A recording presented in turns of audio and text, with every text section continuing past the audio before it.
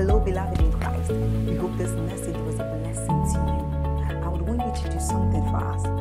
If you are new here, kindly hit on that subscribe button for us and then like this video as well. Share to your family and friends to bless them, because we know that this message will be a blessing to their body, to their soul, and to their spirit.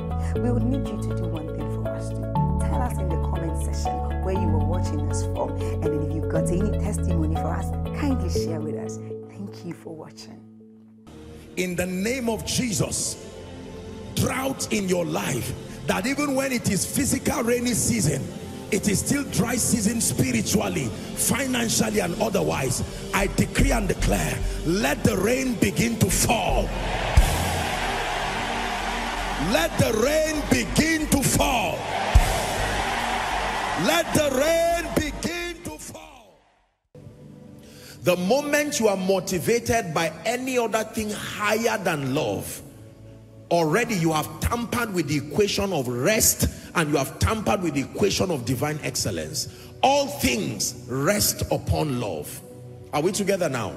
So our pursuit, let me repeat one last time, that in dealing with God and even in dealing with ourselves, our ultimate drive must be that we love God with all our hearts, and it is an honor to see him lifted and to see him glorified. But I'm being honest and open with you that God, as a fair and a benevolent king and father, has designed a reward system within this kingdom, and it is important for believers to be aware of God's reward system. Because you see, if you do not know the reward system of the kingdom, you cannot place a demand on it, and many things will go wrong in your life while you are serving God. It will make God look unfair as far as your walk with him is concerned. Are we together? One of the many names that God is called in the Bible is the righteous judge, because he rewards. Now, this is the meat of my teaching, and I want you to please pay attention. God's reward principle. I want to teach you how God rewards men. Now that you know that he rewards, now that you know why we need to be rewarded, because there has to be a token, expressions of consolation to our Christian experience. Most believers know that God rewards, but they do not know how the reward system of the kingdom works. And so they live very sincere lives, holy and righteous lives, but they do not live rewarded lives. God's reward principle. Hallelujah. Mark chapter 1. I'll begin my reading from verse 32. Please pay attention now down to 37. I want to show you how God programmed his reward system to work. And in the name of Jesus Christ, may your eyes be open to see.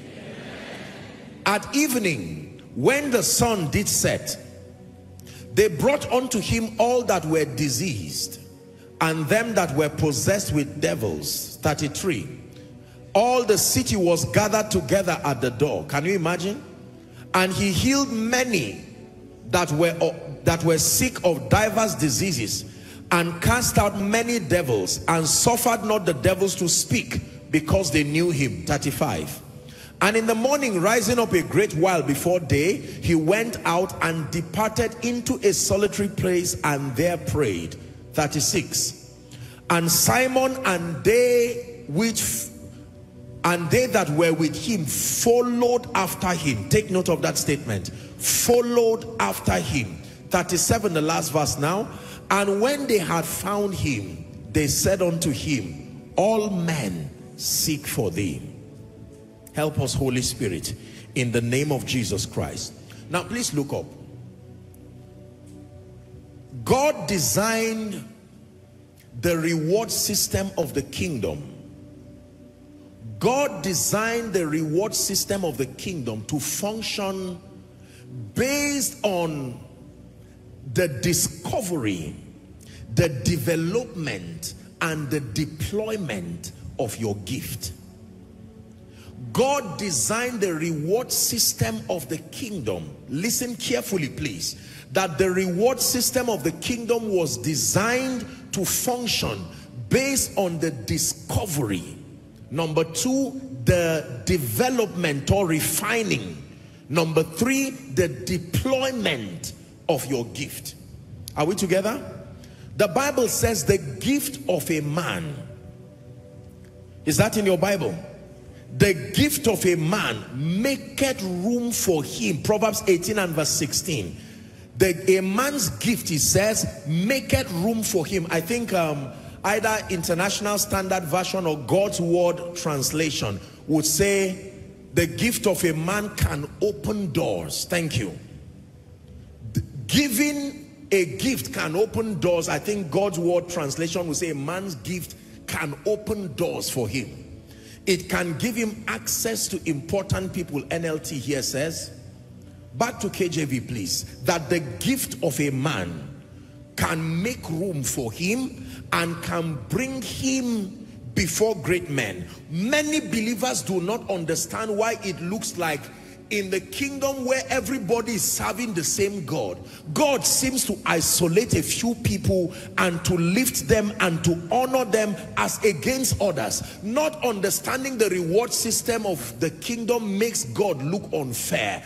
Until this lecture comes to your spiritual understanding, it makes a lot of sense to look at God as one who just manifests favoritism. Lord, it looks like you rejected everybody from this family. It looks like you have a personal problem with my ministry. It looks like you have a personal problem with my business. Why is it that I'm not able to rise and make maximum kingdom impact?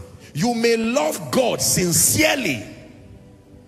You will get the benefits of loving God, but there are certain things in this kingdom that are rewards, and if you do not understand the reward system of the kingdom, you may live a sincere but frustrated Christian life. Hallelujah. Write this down please. The word gift there does not just mean a presentation like something you package. The word gift there also means your value. V-A-L-U-E. Write it down please. The word gift there also means your skill. It also means your potential. It also means your ability. I'll take it again. Your value, your skill, your potential, your ability. Everything in your life that constitutes an advantage to you and can become a blessing as far as God's program is concerned and humanity is called your gift. Everything that constitutes an advantage to your life and can be deployed to serve the purposes of God and to be a blessing to humanity is what the Bible refers to as your gift. So your gift is not just something that you hand over. No, it's a word that captures holistically your value, your skill. Listen carefully, whether spiritual, whether technical, whatever it is.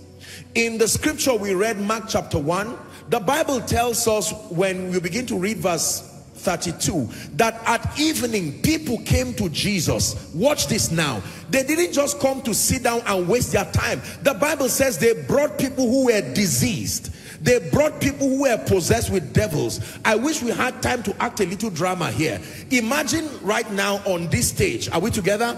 Having someone who is a madman, someone who is sick, let's say with an incurable disease, and the family would have spent millions of naira trying to remedy for that situation.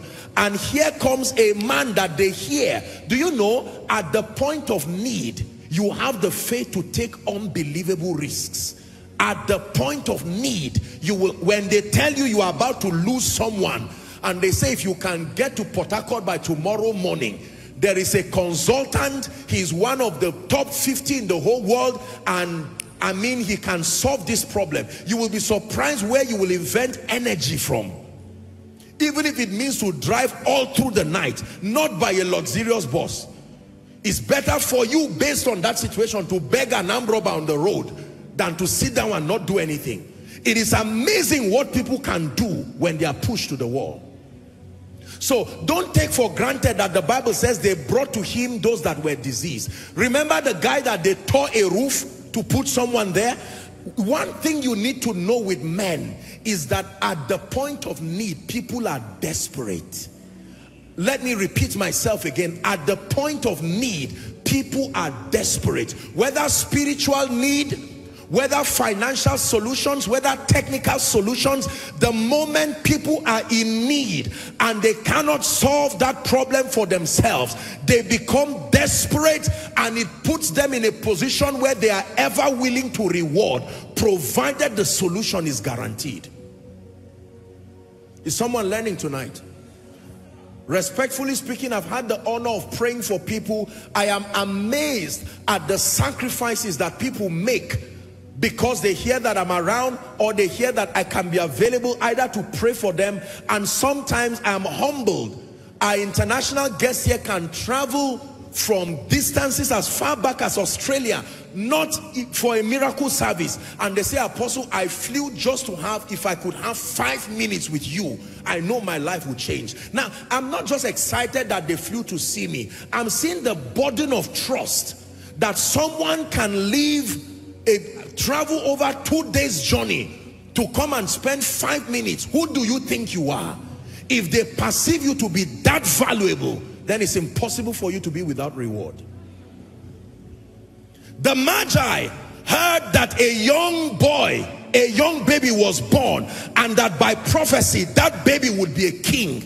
The Bible says they shut down on their activities and they carried gifts. Is that in your Bible? Of gold, frankincense and myrrh. Is one thing for them to go and worship, but then they started searching for where baby Jesus was. Not miracle worker Jesus, baby Jesus, until they found him and they worshipped and they gave him those gifts. You have no idea the reward system that can stand at the corridor of your destiny when value is not a question. Are we together now?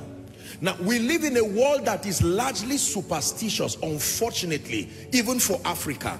And while I believe in the supernatural, absolutely and forever, it is important for us to define intelligently and spiritually the modus operandi of God's reward system, so that we don't leave ourselves in all kinds of blind superstition that will keep leaving us in pain and regret.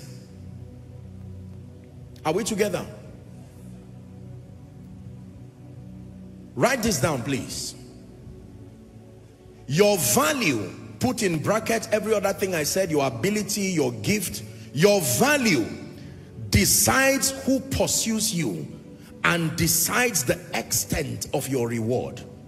Your value decides who pursues you or who seeks you and decides the extent of your reward. Hallelujah.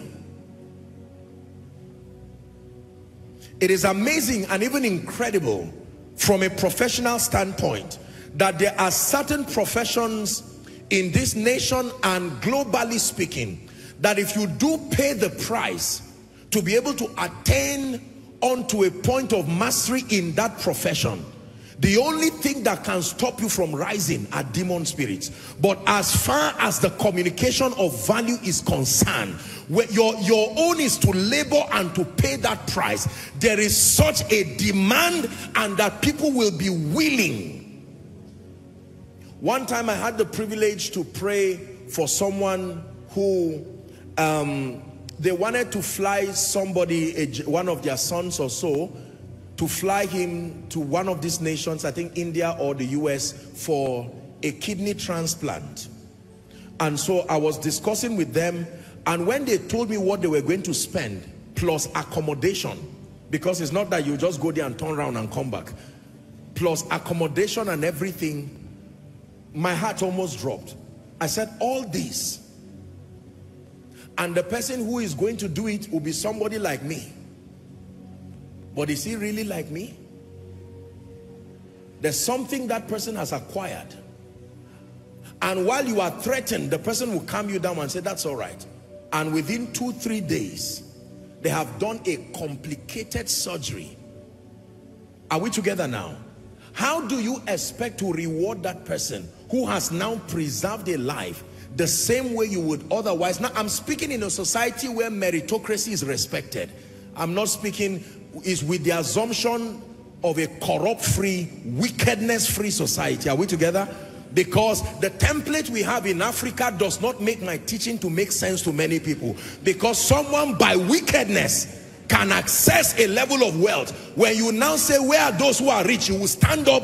It did not come by value. And most young people right now are already throwing away value and the dignity of kingdom integrity because it looks cheaper and faster to bend over backwards.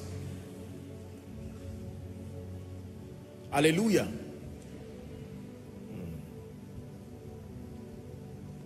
So from a professional standpoint, the Bible says that this man ran and came to Jesus. One time in his crusade, he was teaching in a room and they came wanting him to heal a man, and those guys could not have their way. It was clear that nobody would give them attention.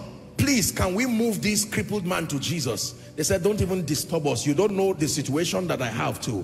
And they said, you know what? We will negotiate with the owner of this house. Let's tear the roof. My goodness, imagine that. And Jesus called that act of madness faith. That men can be so desperate. I always give this example. Sorry to bring bad memories, but during the I think it was NSAS, was it NSAS protest, where they burgled warehouses across several states? Most people in that state did not know that those things were warehouses, or they never paid attention to how people discovered the warehouses with bags of rice and indomie. And you needed to see unity without any sermon. Some who could fly, are we together? I mean, gentlemen will rise and you would see people, nobody asks about tribe and religion again. It was intelligence with coordination, no ushers, no protocol, no worship team to charge any atmosphere. But I mean, you listen. I'm just showing you that that is how far human being can be organized at the point of desperation. Imagine what men will do for you when they discover the unique expression of God's gift upon your life and its ability to contribute to their well-being. Most of us take for granted, and we have no idea the problems that people go through every day. Now you see several people come here by the grace of God, and thousands others following online. Let me tell you the truth. It is true that most people love Jesus, and they love me, and I'm grateful for that.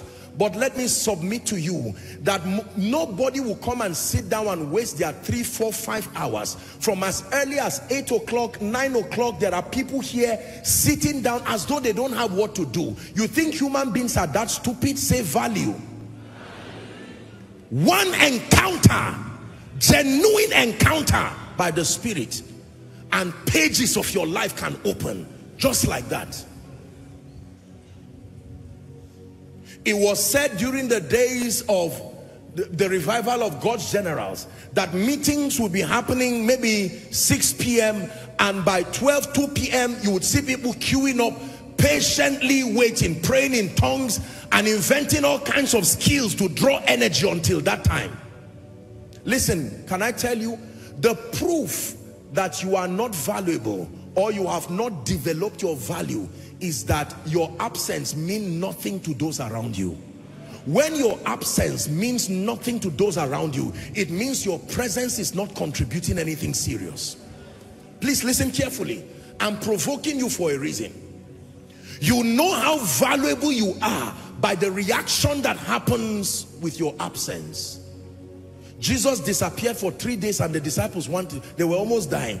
They had to say, look, let's go back to fishing. And when Jesus came up, there are many of you, if in your workplace you decide to take a break for 2 weeks, you will return back and they'll say, it looks like we've not seen your face. You say, well, I've not been around. You say, oh, no wonder. But absolutely nothing changed with your absence. That should not be so. You should be such a contributor, first to kingdom come and then to your environment, that the slightest manifestation of your absence will be felt so deeply. That is a sign that you are valuable. Hallelujah.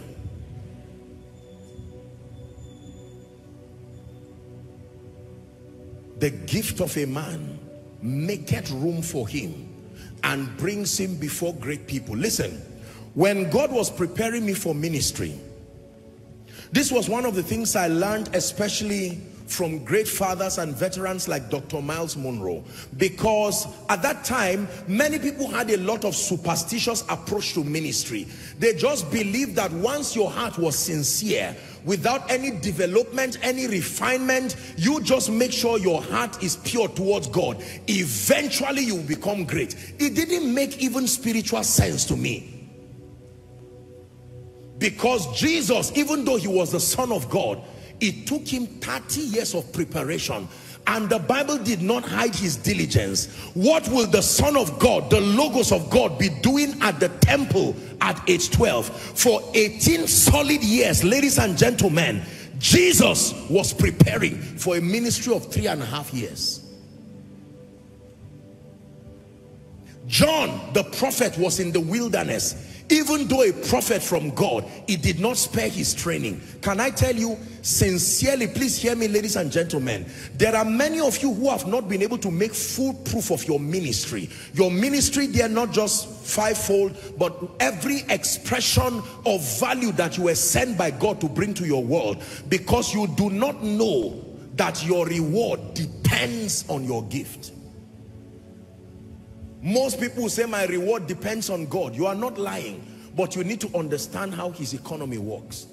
As sincere as you are as a CEO, as born again as you are, if someone comes to tell you, I'm a member of Koinonia, please employ me, let me be the person to handle all your finances, I'm honest, you will tell the person is well, write your prayer point, because that is a prayer point, and go and drop it at the miracle service, but you will not employ the person. Why? Because even though the person has told you he's a Christian, you will need to be able to vet his proficiency, and that without any biases or prejudices. There are many people who downplay the place of value and sacrifice. Listen to me, the reward system of the kingdom, I repeat again, is connected to value. Years ago, these my precious people in the worship team, they were itching so much to find expression. They wanted to go for meetings, any meeting at all, and I stopped them. I said, you are not going anywhere. You guys want, aside from blessing the Lord, you want to be local champions who will be angry, competing with one another and fighting and insulting those who go ahead of you. That is the trajectory, the sad trajectory of mediocres. They usually will do very small and not rise. Then they become frustrated because everyone goes and leaves them. They have to coin out a justification, and the way they do that is by fighting everyone and everything ahead of them. It ought not to be so. I remember challenging them, and I said, sit down. I love you people, but the songs you are bringing, the nations cannot bless the Lord with that kind of investment. Stay and build yourself. Today, to God be the glory. You celebrate what they are doing. You see. And even today, it's not like I'm done with them. Praise God. Remember, it's 1,000 cubits. After they measure it, you rest. Then another tape comes again.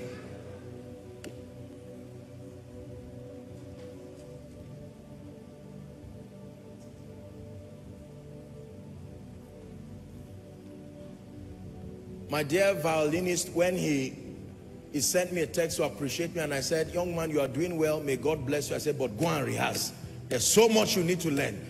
Don't think because people, you played violin, go and rehearse. I know the sound of excellence and quality. Go and rehearse.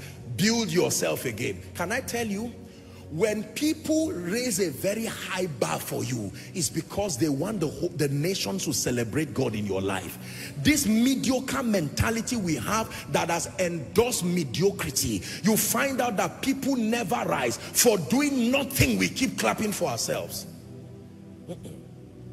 As a man of God, you preach a sermon that even you know that's not what God told you. You know that the Holy Spirit cannot breathe upon such a dull sermon, spiritually and intellectually dull. Okay, forgive yourself and go back and walk. You just assume because somebody who is your friend forever just came and said, what a brilliant sermon. And you actually believe that lie. Now, it's not about competition, but you need to charge yourself. I listen to all my teachings for two reasons. One, to be blessed by it, but number two, to make sure I never remain at that level. It is a rule and a covenant without excuse. Listen, until you give your pursuit in life and destiny a business approach meaning you have to be strict with yourself. Don't mark yourself, write an exam and organize speech and prize for yourself for doing nothing. There are nations, there are territories.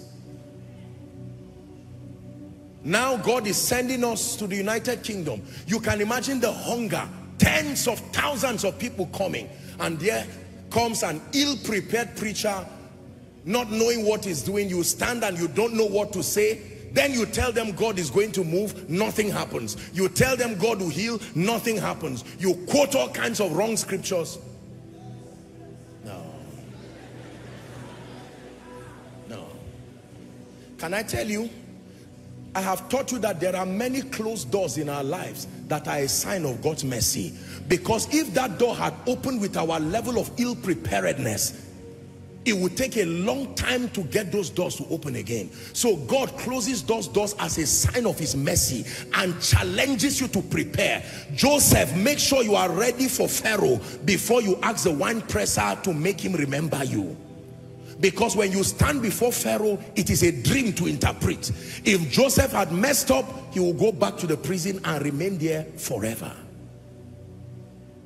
I made up my mind that I was not only going to be a spiritual preacher, but that my communications will come with a blend of spirituality and intelligence, for God's sake. That when you are teaching people, they must find a point of applicability. There must be intelligence, no matter the mysticism and how mysterious what you are communicating is. Learning from Jesus, you must be able to break down kingdom mysteries in a way and to a context that people can understand and find a point of applicability in their lives.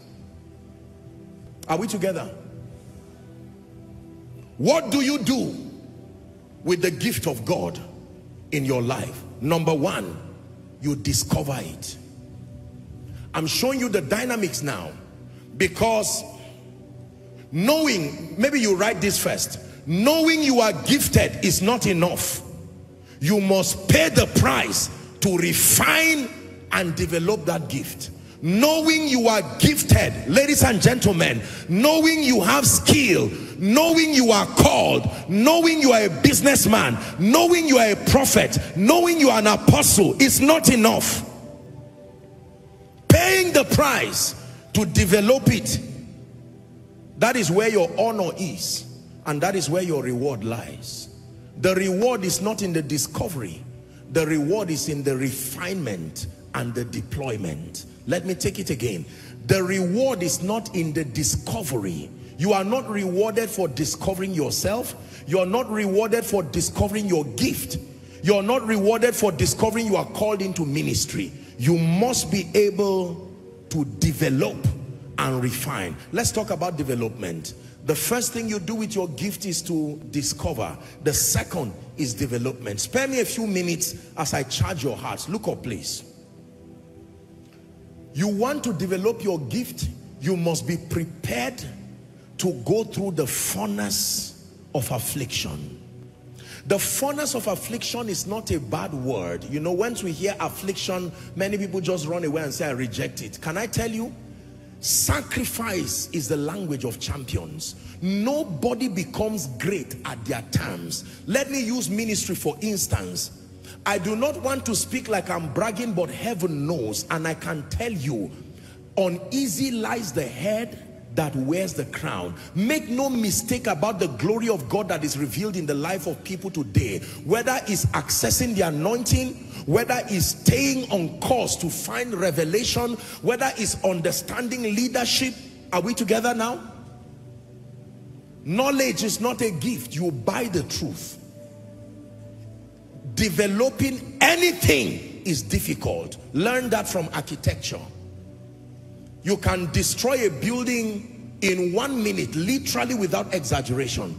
But it can take you as much as 3, 4, 5 years, depending on the kind of structure you're erecting. Building anything is hard.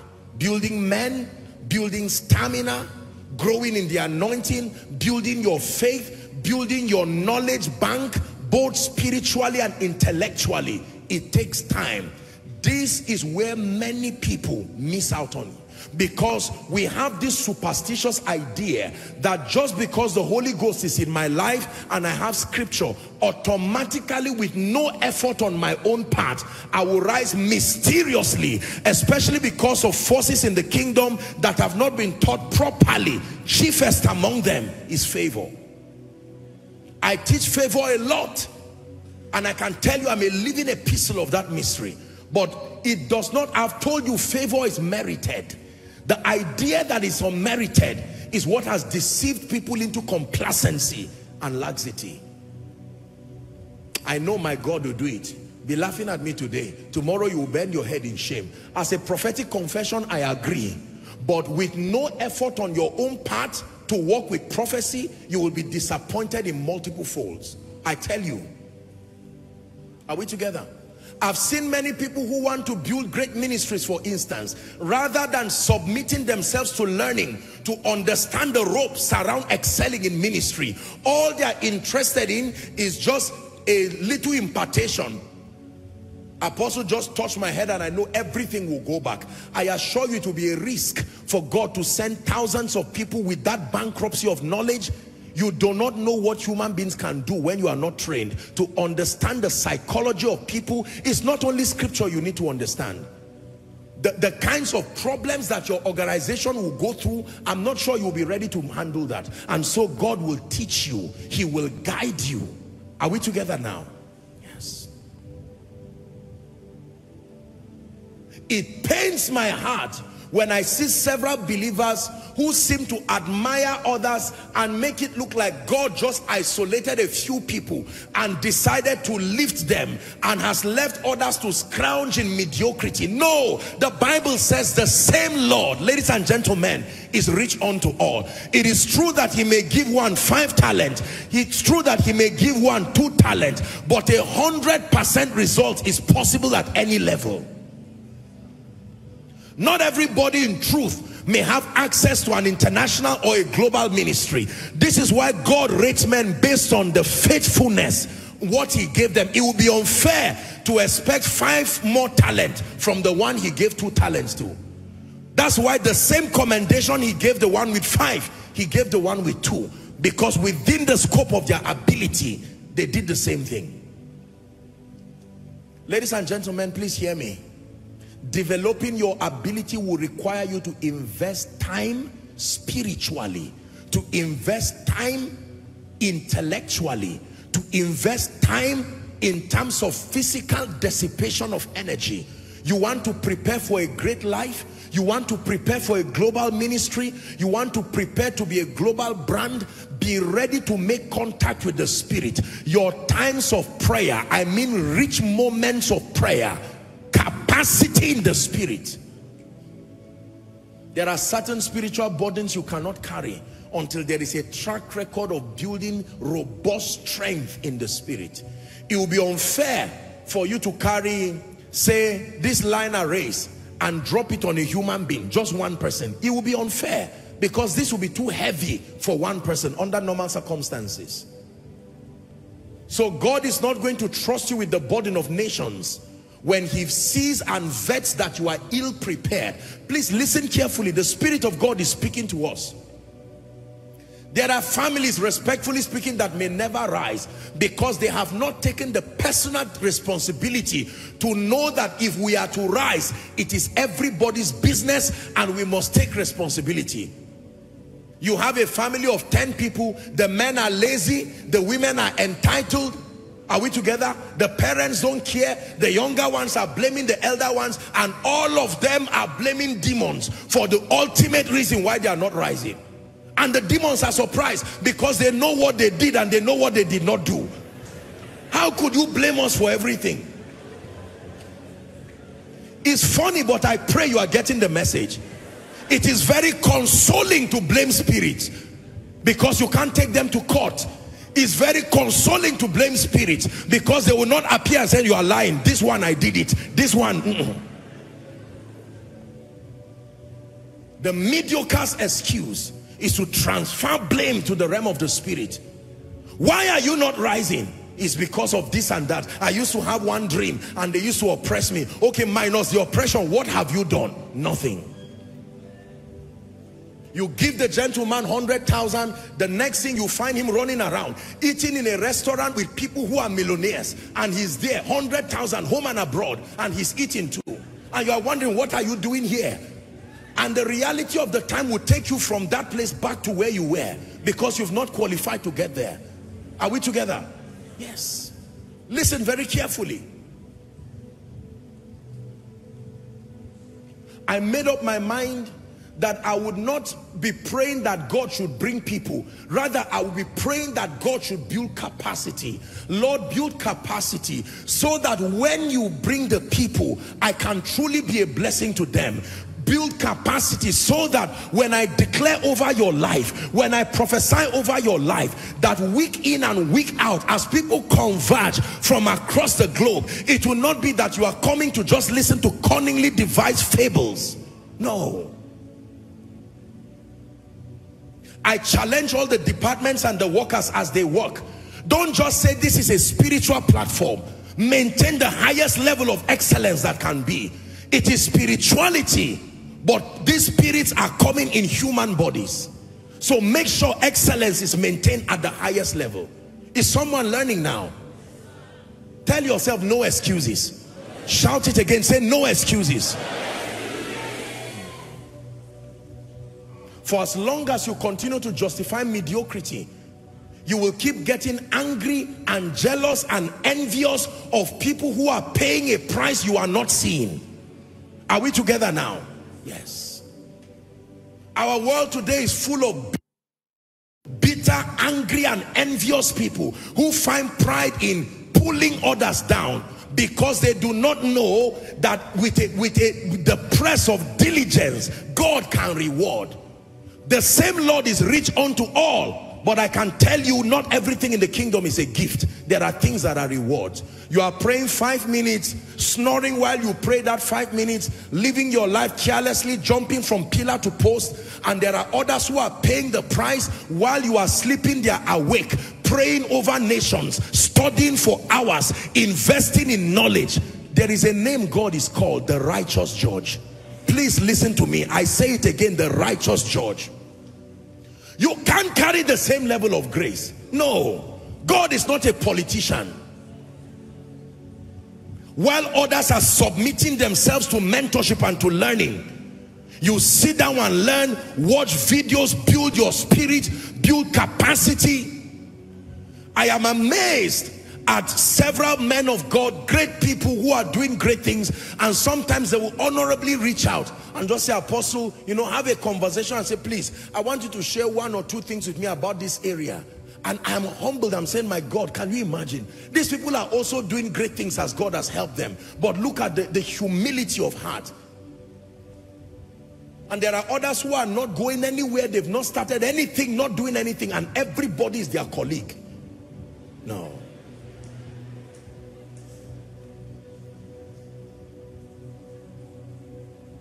Are we together? The gentleman one day said, Apostle, I don't know if you can give me an opportunity for us to pray together one day. I looked at him with compassion, honestly, and it's not pride. I just said, this man.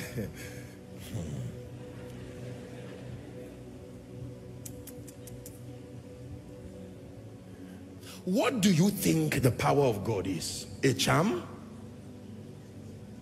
Do you know what it means to stand and speak over God's people, and the God of the universe begins to honor your speakings? Now, I hope you know, not to sound proud, God is not a man. Burn that in your spirit. God is not a man.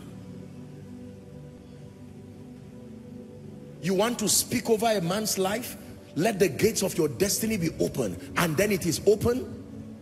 Do you know the kind of sacrifice? This is the point I want us to get. Ladies and gentlemen, I really hate sharing my story, because most times it doesn't achieve what I want it to achieve. It just looks like we are just marketing ourselves and you know, acting arrogant. But I wish I had the liberty to share with you the instances of the sacrifices that this man before you has made. It will be evil for you to believe what is happening is just luck. I repeat, it will be evil for, I don't care whoever, to believe that what you see today is luck. No.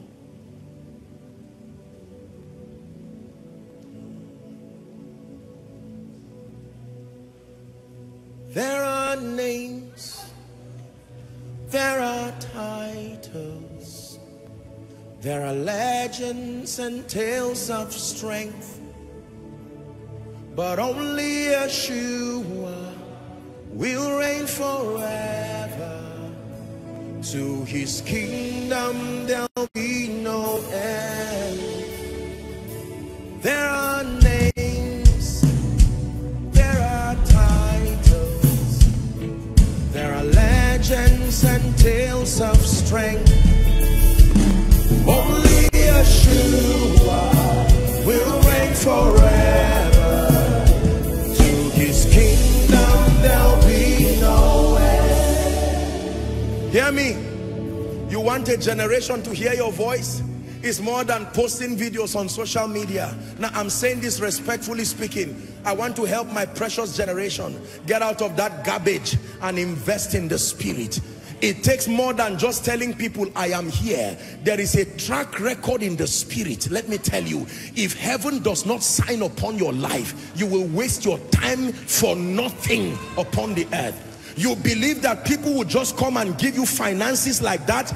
Everybody will not dash you. You have to understand the financial system of the kingdom.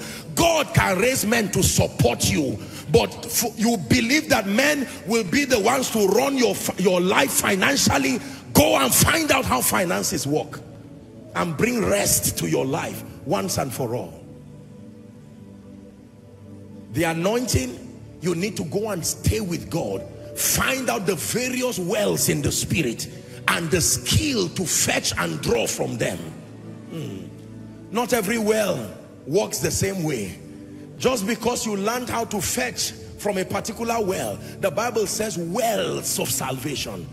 There are different skills to fetch. So you will see people who are operating at different frequencies in the spirit. Is because they have mastered how to draw from the spirit. Hallelujah. The sacrifice of fasting, the sacrifice of prayer, the sacrifice of honoring the voice of God even at your inconvenience. I cannot have told you, I don't know how many times God has given me painful instructions. Give this, empty this, do this, and sometimes it does not make sense. I shared with you my story last year when God gave an instruction to sow a seed. I knew that a season was coming and God was opening me up. It was a new dimension in the spirit. I've taught you how to discern when seasons come to an end. An unusual desire to pray, an unusual desire to give, unusual attack from the kingdom of darkness. These are signs that tell you a season is coming to an end. You don't want to be around people again. Something just isolates you to be alone. Is because the master wants to speak to you. And if you don't understand these writings, you will keep wasting your time. There are things God will never tell you in public. You need to painfully know how to stay alone. Then his voice comes. Hallelujah. And God gave me an instruction. First, to bring a serious seed as a ministry and to sow. That seed itself was, I can tell you sincerely, at any level it will touch you. And then came the bigger instruction. And I'm saying this because I want you to understand. It's not to brag at all. God now told me that what I told the ministry to give, you give twice that amount. When you give Ishmael, you can drive him in one day, go away. But when God says to give Isaac, it will touch you. Isaac will touch you. Isaac will touch you. But you see, I've worked with God a bit, and I know that every time God says open your hand, it's not because of what is there, it's because of what he's bringing. And with that sacrifice, I rejoiced in my pain as I honored God. God forbid that he will speak and I will not listen to him. Ladies and gentlemen, the rest is history. Another dimension opened for me that till forever. Listen, people do not just rise. The sacrifice of paying the price to build, are you willing to go through it? For someone, God can just call you and say, every night for the next 3 months, I want to meet with you 12 to 3. It is me and you alone. That is my covenant for the next 3 months. It may not be for everybody, but it's part of the preparation to birth. And you may even be a businessman. That's what will surprise you. And say, God, go and talk to them apostle and the rest and leave me in peace. I thought you would teach me how to make money. He's preparing you, because when those billions come, demons will say, where did the money go to? And they will follow your business and say, we are here. The king of Tyre just found out that something left heaven and did not pass through him to you. And so they will have to come and vet. And so God can tell a businessman, for 3 months you are not talking money with God. You are fasting and praying and building capacity. Afterwards, a door of business will open, and by the time people think you are just wearing suit and tie, they do not know that by sacrifice you brought yourself into the fivefold ministry. Ladies and gentlemen, I want to show you what separates men from boys. There are many people who do not want to pay the price. It is a language that our ignorant, sadly, and arrogant generation does not want to hear. Sharp, sharp everything. It is only God that will tell you the amount of times I've finished this Bible you are seeing. My former Bible, you open it and you will think there's writing everywhere. Sometimes I will write all kinds of things there, because you are studying to show yourself approved. That's why you see me quote scriptures and I can tell you what another version says. You try it if you think it's a gift. It's not, you know, we have this idea that God just magically endowed you. No, the grace, I'm not downplaying the grace of God. I hope you get what I'm saying.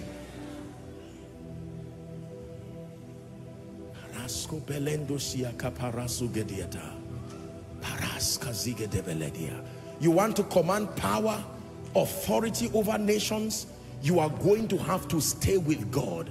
Are you ready to invest with the Spirit? You don't have a track record with the Holy Ghost. Listen to me. You come out like this just playing games and for show, you will only embarrass yourself for nothing. It says, but I know whom I have believed. You came here tonight not just to meet God alone, but you came here to meet men whose blood are dripping upon the altar. He said, let no man trouble me, for I bear upon my body. There is a scar that the realm of the Spirit knows. Jesus I know, Paul I know, Joshua Selman I know. It's with blood you sign that signature.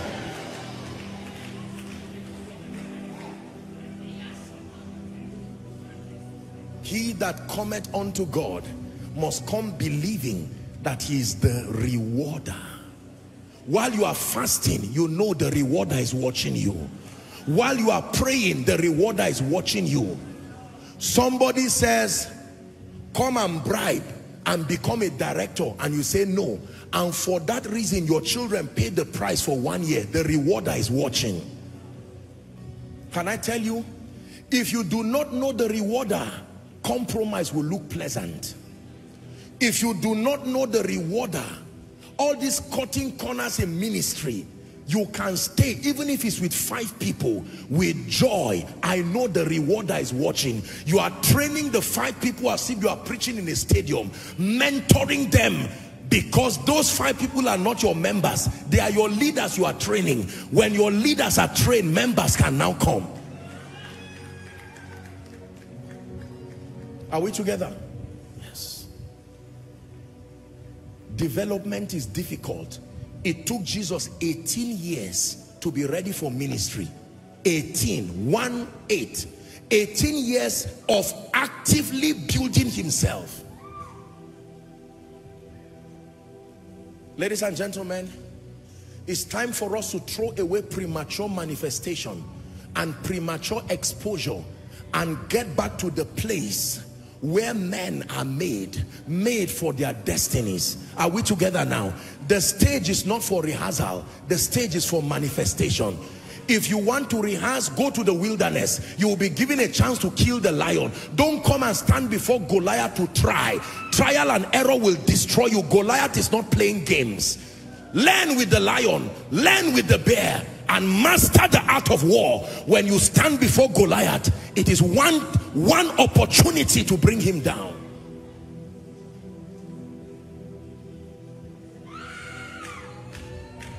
Listen, you must master the mysteries of the presence of God. You must master the mysteries of the anointing. You must master the mystery of dominion. You must master the mysteries of influence. You must master the mysteries of the word of God. People will not just come and listen to you like that. Businessman, what have you read about business? Do you know the best people in your industry? Have you humbled yourself to learn from them? Or you are wallowing in the pride of saying everybody is a colleague? Run away from colleague mentality. That's what has kept many people down in this our arrogant generation. Just because great men are humble does not mean they are stupid. Know where you stand and draw the line with honor. No matter how humble our fathers are, sometimes a particular father of faith, I will not mention the name, but when we have the privilege of talking, sometimes he can say, you know, I'm speaking to an apostle now, and I just laugh. I say, daddy, don't say that, or he's still your boy. And we're laughing. Most of you, as they say that kind of thing, you carry it as a compliment. That a pastor is speaking to an apostle. What foolish indoctrination. These are men who their tears move heaven, and heaven will say, who is making you cry? Is someone learning? You own a school. It's time to stop clapping for yourself and sit down. How can I make it the best? How can this be the greatest? You own a business. You are in ministry. It's time to stop. You cannot be going up and down every program, every show. You are there, jumping from pillar to post, and you want the anointing to work in your life? No. Samuel was called a seer. You didn't see him out every time, but when Samuel came out, people will know that God is about to say something, because this guy has come out. Most of us have cheapened ourselves because you are everywhere doing everything. Hallelujah. When others are sleeping, you wake up in the night. Father, for the sake of my destiny, I love you, but you are a rewarder. I came from a family where no one has risen, and I heard my parents tell me that they tried. I have made up my mind that I will be that savior. Lord, for the next 7 months, it is 2 hours with you every night. Zakos kata brakata. While you are doing that, you are in your small room. Don't worry. The rewarder is watching. The rewarder is watching. I sense in my spirit that God gave me this message because in this season, the rewarder is going to move again. Move from family to family. Move from ministry to ministry. There are some of you, hear me, you have served for a very long time and it looks like nobody has noticed you. I'm telling you prophetically, do not feel bad. I'm saying this by the Spirit of the living God. The rewarder is going to have a convocation and say, I remember you paid the school fees of a young man in 2015. Nobody saw you to say thank you, but I have come as a rewarder, that your children will never beg again because of what you have done. Hear me. When God wants to schedule a season of reward, the first thing he does is to put something in your hand. Exodus chapter 4. Give it to us, please. Exodus 4 and verse 2. I hope I got that right. Yes. This was the encounter. Exodus 4 and verse 2. And the Lord said unto Moses, what is that is in your hand? There is always something in your hand that will be used to make your influence. Moses, you are about to be greatly magnified by God. That rod. And when you read the verses after he said to throw that rod on the ground, you must cast that rod and worship God with it until that rod is handed over to God to refine it. Now go to verse 17. Same Exodus 4 and verse 17. He said, thou shalt take this rod in your hand, wherewith thou shalt do signs. It was your rod before, but nothing was upon it to do signs. Same rod, now with the anointing upon it, you can do signs. Same gift of singing. Sometimes I watch this, my precious people, as they worship, as they sing, and all the lovely people who just sang, and I'm looking at them. And you know, I keep praying that God will grant them the grace to keep building, because you see, the value of the anointing is that it comes upon a prepared vessel. Let me say it again. The value of the anointing is that it comes upon a prepared vessel. When God calls you, he files you before anointing you. Most people want the anointing to come upon the unrefined version of them. While you wait for power, make sure you tarry in Jerusalem praying. While you wait for power, make sure you are not idle. Keep working on your leadership skills. While you wait for the anointing, keep working on your human relation skills. While you wait for the anointing, keep working to understand the dynamics of ministry. While you wait for the anointing, keep studying to be an excellent preacher. While you wait for the anointing, you want to become a leader par excellence, you want to become an educator, you want to become a business person. While you wait for the anointing, don't sit down and fold your arms. Wake up in the night, buy the books, go online. Don't watch nonsense. Go online. Find valuable materials that relate to your destiny. All those exercises, are you preparing for the ministry of the rewarder? But I can tell you, the rewarder will always come. That's why you find out that ordinary men get to seasons where it looks like God just gives them visibility. And then we erroneously say they came from nowhere. There is nobody who comes out from nowhere. No. Hallelujah. Today I look at what God has graciously done in my life, and I'm truly humbled. My prayer is that God will use my life to inspire a generation, more than just planting pride, to help people know that spending time to market yourself is a total waste of time. Your marketing is to build your value. I'm saying this because something is going to come on someone shortly. I'm going to pray some prayers for you and for your destiny. There are doors. Remember, we are dealing with opening of doors. He said the gift of a man makes room for him. So when it's time for God to end the cycle of poverty in your family, it's not just the Esther anointing is going to drop. Before the Esther anointing arrives, listen carefully. He will now isolate at least one person who begins to get angry with that situation and say, Lord, things cannot continue like this. We can't continue living from hand to mouth. Our daughters and our sons will not keep prostituting themselves because they are looking for money. Lord, I will learn God's way of doing this, and God will plant a passion in that person, and he will begin to listen to tapes and teachings. The rewarder is watching. Remember, the more he's building himself, the more she's building herself, enduring the temptation for all kinds of compromises, preparing yourself for a great life. And after 10 years, the person will be running an organization that is multi-billion, and people will say, I used to know you. You are right, but not that version anymore. Not that version anymore. Not that version anymore.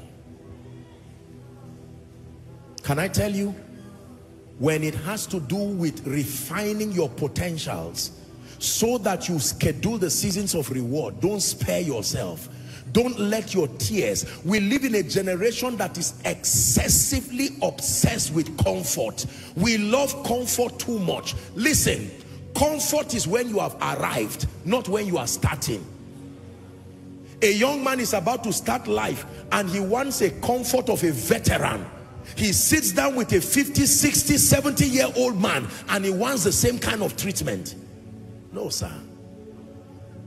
Apostle, I got a job. They are just giving me 50,000 and I have to trek for 30 minutes. Go and ask parents who trek from one community to one community to go to a secondary school. For the man to become the professor that you see that he is today, he had to trek, and with joy. It was even an honor for him that he could go to school.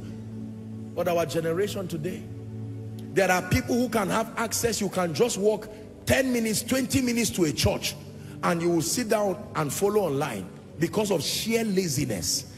And then want a solid impartation to come upon you, and then God will trust you with the destinies of men globally. It doesn't work that way. Hallelujah. My dear people are here. Sometimes I go online and I listen to their songs. When I listen to their songs, I call them and I say, this thing you sang, congratulations. From a spiritual standpoint, I was touched. But from a technical standpoint, this and this and this is a mistake. Go and do it again. Go back to the studio. Work again.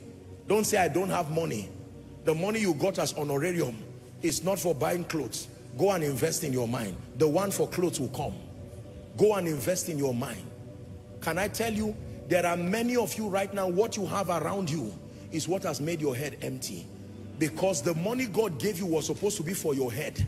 You denied your head of an opportunity to be rich in knowledge, and you kept creating a semblance of success whereas there was nothing there. It is better for people to know you have nothing physically, but that they can appreciate the investment of God's grace. How long did it take Pharaoh to decorate Joseph? They didn't decorate his mind. Decorating your body can happen in one day. I know the cloth does not look very nice, but you just invest in your spirit and your mind.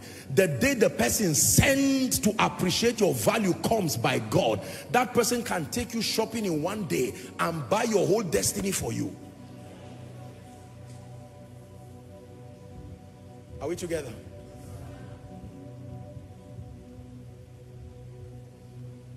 I love that song. Prepare to sing it for me. Come, key strings.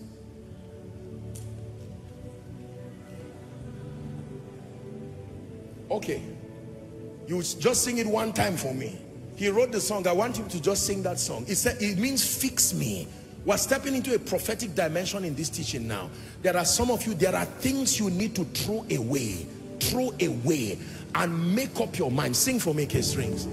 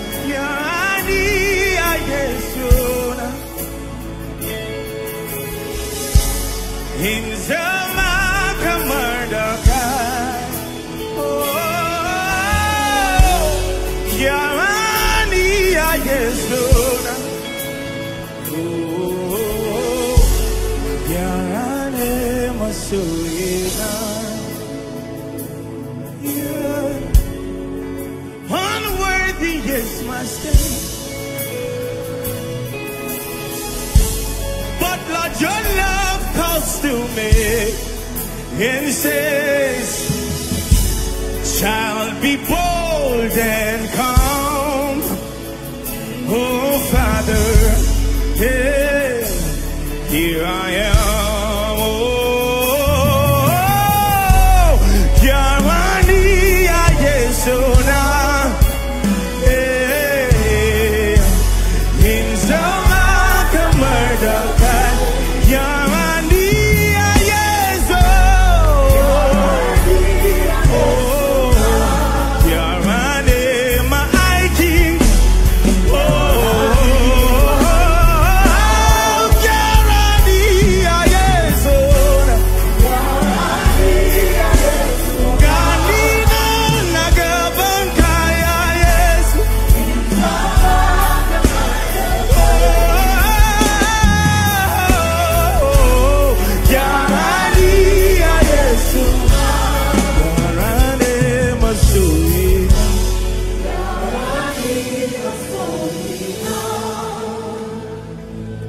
Hausa song that says, fix me.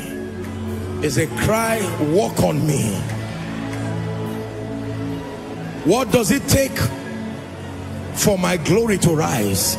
Fix me. If it takes fasting, fix it, oh God. If it takes prayer, fix it, oh God. If it takes me going for trainings, fix it, oh God. If it takes another level of education and knowledge, fix me, oh God. But by all means, I refuse to remain ordinary. By all means, I refuse to remain a mediocre. By all means.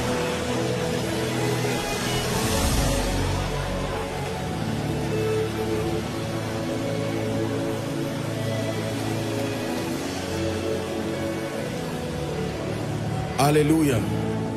Hear me. Listen to me. The season of training is a very hard season. You see some of my photos of many years. As wonderful as those photos are, you see some of us looking lean.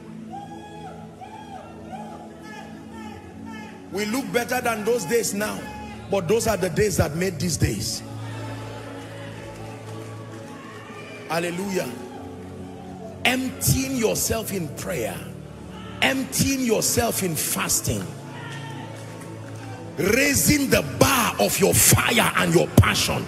Even when you are doing well, you increase the bar of the marking script as if you are not doing anything. Hear me, my dear generation, hear me. Don't settle for less. Don't settle too cheap. There are heights and the journey is far. Remember my teaching last week. I challenged you on this wise, and I'm still repeating it again. When it's time to announce the US conference, I will tell you a very serious miracle that God did. There are things that when God does, it just keeps you in awe. Hallelujah. Let me tell you sincerely, and I'm saying this openly, there is no £1, €1 that has been sent already for this conference. Every money that has been used to do everything so far has been the lavish giving of God's people, with joy in their hearts. In spite of the limitation, we don't have an account provided yet, and people have squeezed in to say, I can't wait.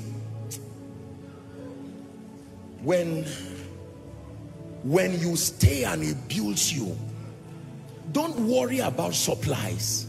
Don't worry about a name. Don't worry about where you will get the donkey for the triumphant entry.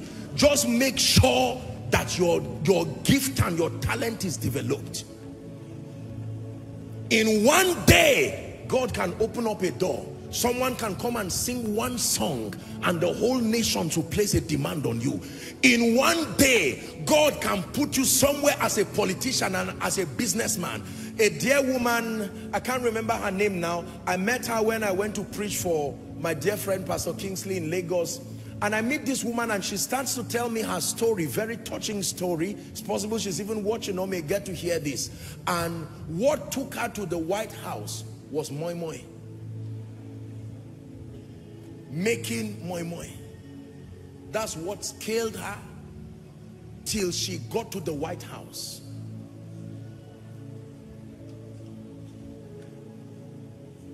Until today, she's still doing it. She shared with me her story and I was so touched. I remember discussing with Pastor Kingsley's wife. I said, you will have to do a documentary for this woman. Incredible. Anything can lift you if you refine it. Admiring people and wishing, if I were more beautiful, God knows. If since you are not Esther, be something else. You are not Esther, be Deborah. At least be something. Wishing you were Esther is a waste of time. If you cannot be the queen that King Ahasuerus will marry, then be Deborah the warrior. Then be Naomi. Then be this. If you cannot be Gideon, be Elijah. If you cannot be Elijah, be Samuel. Since you cannot fight, learn how to prophesy. But by all means, make sure you do something. Can I tell you what God has put in your hand is enough to open the gates of your destiny. Listen to me. Thank God for those who have what you do not have. But stop this season of blind admiration that makes you to demean what you have. Everybody can celebrate what you carry. You just have not recognized it and refined it. Anything in its crude version is not worthy of being rewarded. I know you are a great musician. Thank God for David Dam and Sam and K-Strings and all these my precious people. Thank God for their lives. But do you know that what God has put in you, someday you can stand and share the stage and also celebrate Jesus. But it's good to be challenged by other people's giftings, but please not at the detriment of what God gave you. Thank God for Apostle Joshua Selman, but what you are seeing is a refined version of something you may even have a greater version of. Anything looks bad when it is not refined, including oil. Go and ask those who work in the oil and gas sector. When you see oil in its raw and crude state, the smell alone will drive you away. You almost want to suffocate. Yet that's what cars will queue for hours and say thank you for paying. Can I tell you this? God has already scheduled your destiny helper. I have taught you. Your destiny helper kept visiting you, but he found you in jealousy and anger, not working on yourself, and they were authorized to go back. I hope this year they will not come again and still find you who is still giving excuses and blaming demons and saying it's because my father was a drunkard. That may not be the best, but now that you know he's like that, what do you have to do? Years ago I read a story, and I've shared it many times while we're in Zaria. A man who raised 2 children, was not a very responsible man, unfortunately, and he raised 2 children. One would later become a very bad person, a nuisance to society, and the other would grow to be some sort of businessman, very responsible man. And one time they had the opportunity to interview both of them, and they asked the bad, angry person, why are you like that? And he says, what do you expect with the kind of father I had? That was his excuse. Why are you bad and bringing trouble to society? He said, what do you expect with the kind of father I had? They now ask his successful brother, why are you like this? And said, he's also answered the same way. What do you expect with the kind of father I had? For one person, his father's negative situation was a challenge that made him say, if I came from a poor family will not come out of me. It was a determination. For another person, he kept blaming. Some of you today will never rise because you are blaming everybody in your life. They didn't help me. I have an uncle somewhere. I even saw him the other day buying cars for his children and not for me. That is a mediocre excuse. Repent today and get back to work. Hold on the steering of your destiny with the determination of one who is walking with God, and begin to drive your life to a place of purpose. It is not because you came from a bad family. I don't downplay the pain that you came from, but or you passed through. Let me tell you, there are many people who went through 10 times worse an experience than you, and they have been able to reinvent themselves and to rise. Hallelujah. Many years ago, there used to be someone in Jos. I think he won one of these prizes for marathon years ago, and we had the opportunity to meet him. We're introduced to the man. He used to climb a mountain with stones in a bag, like rock stones. You put it in a bag and be hiking up a mountain. That was the way he trained himself for that kind of thing. Now, he came from a village, very poor village, but then most people will see him in glory and not know that that was the price. Can I tell you, do not be ashamed of your tears when you know that you are in a season of training. Don't pamper yourself. If you must trek with honor. If you must do 001 your meal, do it with honor, so that your children can do 111. Are we together? Apostle, I don't have the opportunity to go to a very good school. I'm now sending my children to maybe some institution that I'm paying next to nothing. They are not teaching them very much. Let the children make good use of that opportunity. It's better than nothing. Tomorrow God will supplement it. There are people like us that God is raising as midwives. I have a very powerful teaching here about the mystery of midwives. We'll discuss Mephibosheth and the mistakes of midwives, that midwives can destroy destinies. A man's destiny was crippled because of the carelessness of a midwife. A midwife is not just a medical practitioner. Anybody who helps people transit from where they are to where they need to be is a midwife. And you can produce Mephibosheth if you do not know how to raise men. That's a teaser for that series. Be around on that day. That day will be like the coming of Christ. I will not tell you. Just be ready. Hallelujah.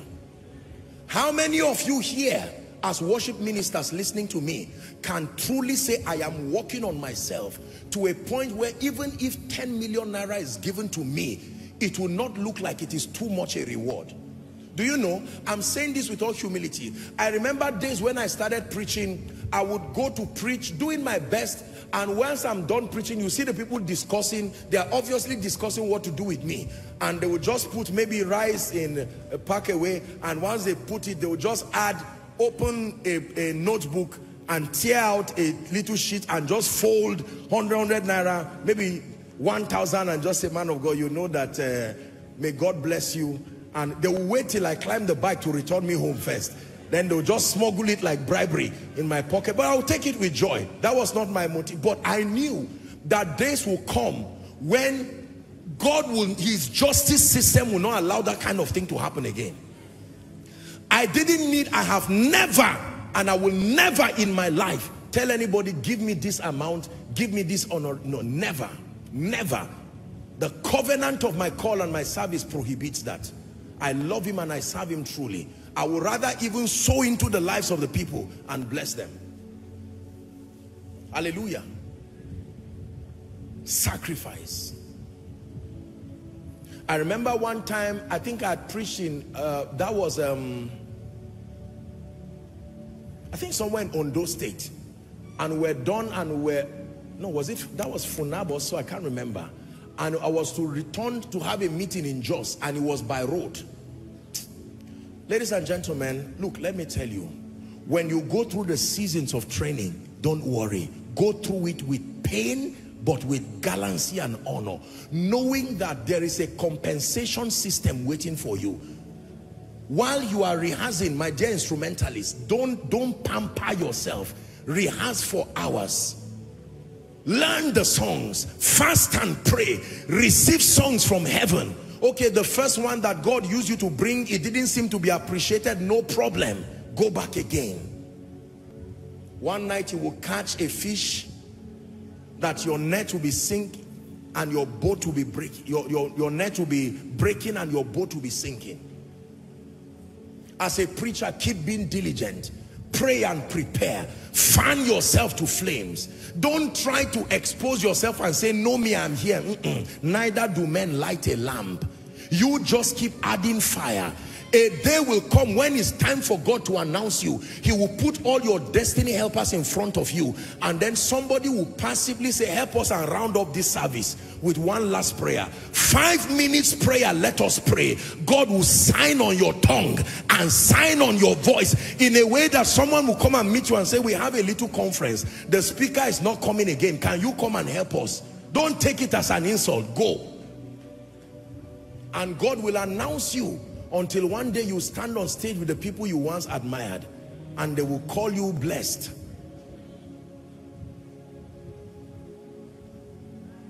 Businessman, don't try to act like you're a billionaire. Well, act in your mind, but not by faking your life. You're not there, you're not there. Diligence will make you go there. A day will come, the people you are begging today, to be an honor for you to sit at the same table, for them to sit with you, and they will share as colleagues. But until then, refine yourself. I'm speaking to someone prophetically. Refine yourself. Half-baked you will not rise to certain heights, not by sentiments and not by anything. Apostle, kings are not making a demand on me. I'm a chef, or I cook. You cook as good as what? Can we ask you to come and cook for kings and be sure you will not disappoint them? You know, I've taught you, when it has to do with the issue of value, don't stop until the person you are serving is the king. Once you have not gotten into the palace, don't stop. You go to my house right now, God is my witness. You on my laptop, there are videos I'm watching. There are things I'm writing for my own personal growth. As soon as I'm done, finished with ministry activity, I go back. It's not an excuse to say I'm going to jump and sleep. I have daily routines that I must cover by covenant. Doesn't matter whether I'm tired or not. As I travel, they go with me. I finish preaching, and while people are saying I was in the meeting, keep shouting under the anointing while I keep building myself. Lord, your boy is here again. Let's continue the training from where we stopped.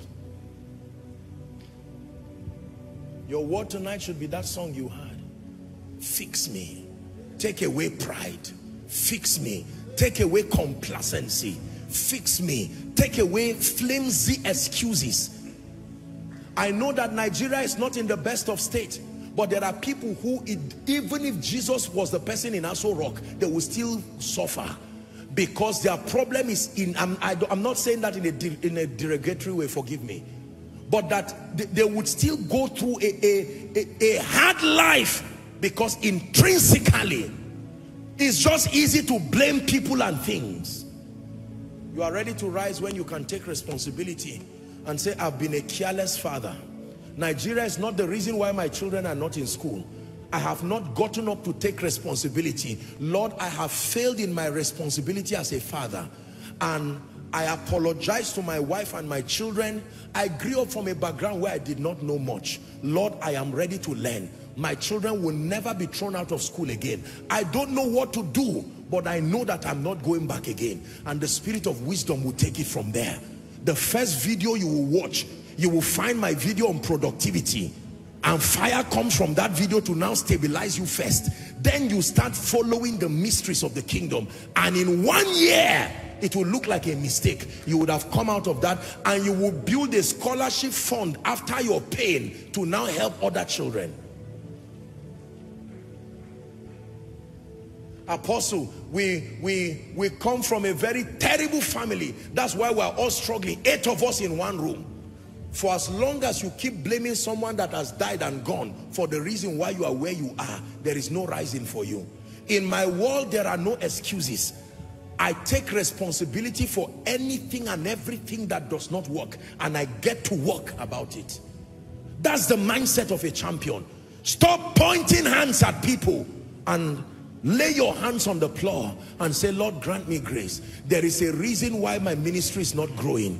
Father, I love you with integrity of heart, but what am I missing? And the Lord will say, go and listen to Apostles' Message, the work of the ministry. And you go and get that teaching and camp with it. A message of 1 or 2 hours, you will use 4 days to listen, because you will keep pausing and praying, pausing and praying. Finally, you will find a few secrets, and from there you will rise. You must damage ignorance from your life. Fight it like you're fighting the devil. Mama, don't say I am too old, there's nothing I can do. If there is nothing you can do, you can pray. If there is nothing you can do, you can advise. If there is nothing you can do, you can call your sons and daughters and say, I may not have made the most out of my life, but my dear children, in my lifetime, I want you to rise up and surpass me. I want to watch with my eyes your victory. Let it be a consolation to the things I could not do. Can I tell you, anybody who goes through the same pain you went through, that went before you, you have not blessed them. If you go through poverty, make sure you are the last. If you go through spiritual bankruptcy, make sure you are the last. If you made mistakes with your life and all kinds of things happen, make sure you are the last. You conquer any situation in life when you bring victory lessons out of it that can help other people. Hallelujah. When we started what we were doing, people hardly believed in what we were doing. People made all kinds of statements and made it look like, and I made up my mind from that experience that as much as God grants me grace, I will invest in younger ministers that are coming. Correct them when they are wrong, but encourage them. hold their hands, whether groups as individuals, to help them. If they are stubborn and they don't choose to rise, no problem, that's a different thing. But for as many people who are determined to rise, I can tell you, for as long as I'm alive, we will use the influence, the resources, the rod of correction all together to help them rise well. Hallelujah. I made up my mind that I was not going to be poor. The devil had that confession. He thought I was joking. Ask him now. I made up my mind that nobody will cut short my life before my time. It looked like an arrogant statement. I watched many sincere people die by my left and my right. I sympathize with so many of them. But I'm happy that most of them have gone to be with the Lord. But I said, as for me, the fullness of my days I will fulfill. It is still my confession. I made up my mind that I will never raise a people who are just spiritual and bankrupt of influence.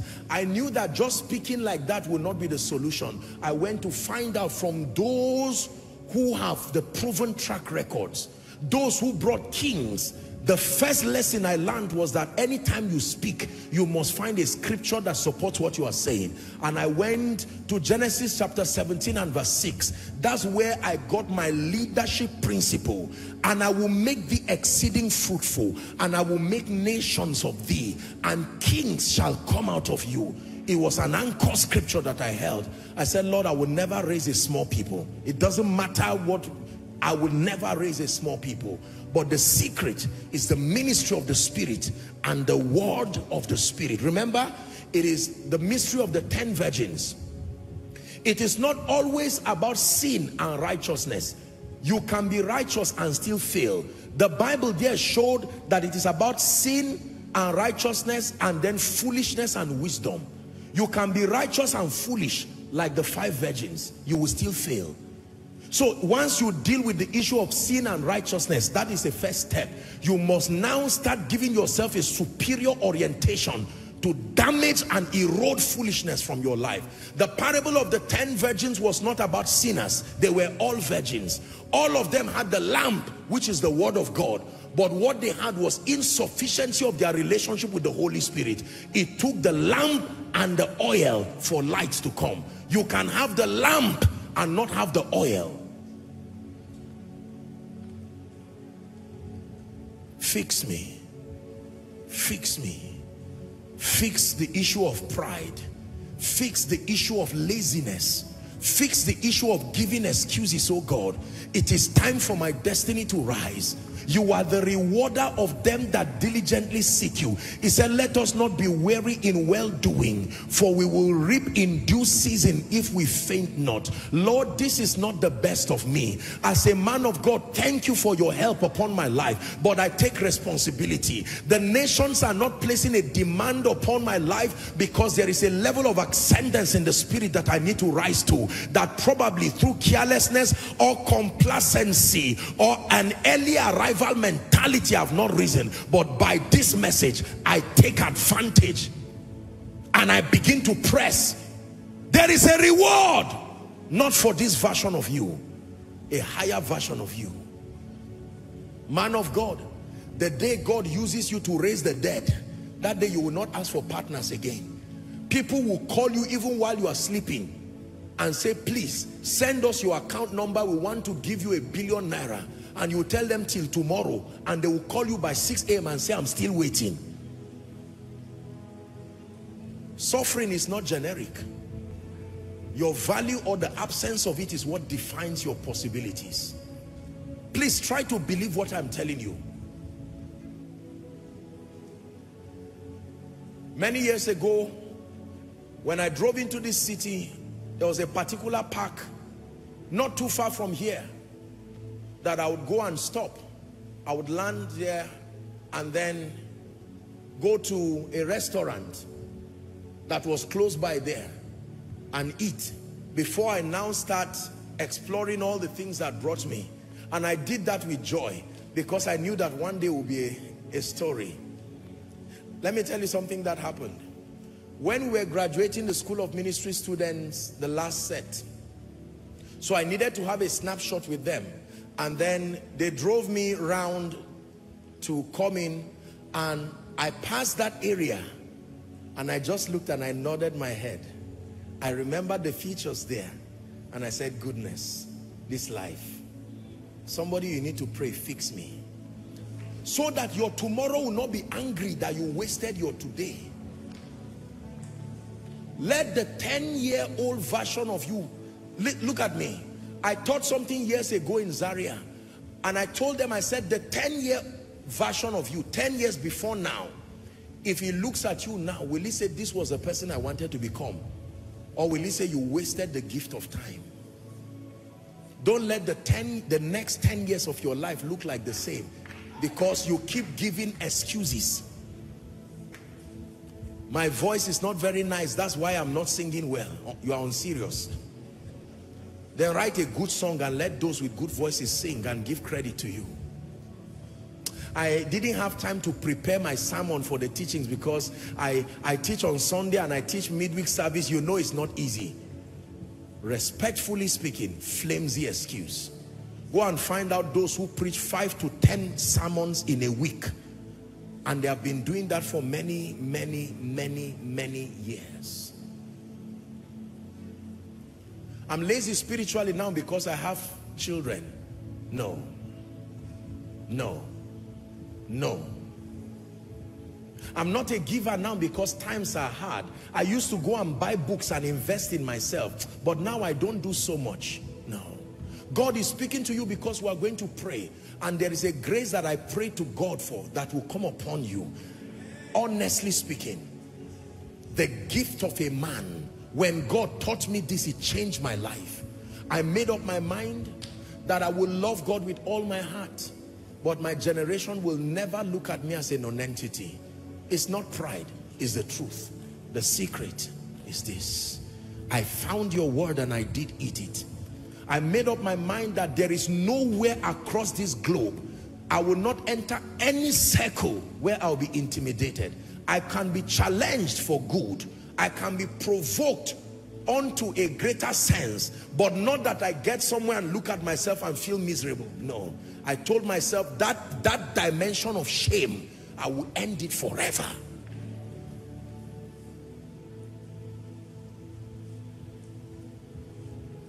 There are places I enter today, there are people I meet today that I consider it an honorable privilege to sit with them, shake hands with them, talk with them, kings, presidents of nations.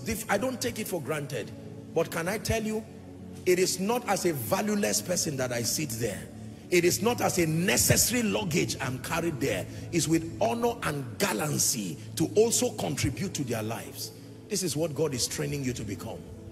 So that you are like a battle axe. Whether you stand before kings and presidents and nobles, you will honor them as touching what they represent, but not to the detriment of your value.